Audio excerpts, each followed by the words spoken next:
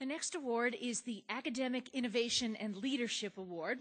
This award each year is given to a woman in an academic setting, it may be a high school, college, university, or medical school, who has created and fostered programs in technology, in science and engineering, in curriculum development, in student research, and teacher-student collaboration. This obviously is critical to developing the next generation of scientists and researchers. The winner tonight is someone I was talking to you about a little bit earlier this evening. I believe she was here last year with an entire entourage, and I think tonight came by herself. The winner tonight is Dr. Liisa Kuhn, who is the assistant professor at the University of Connecticut Health Center.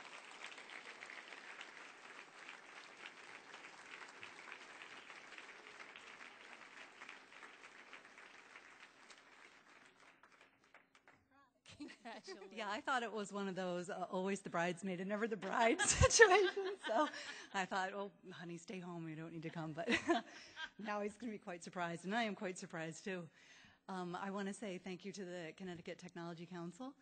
I think it's just fantastic. The state of Connecticut has so many different programs that are very supportive of innovators, and it's exciting to be at a university and working on so many exciting topics that I hope will get developed commercially. Or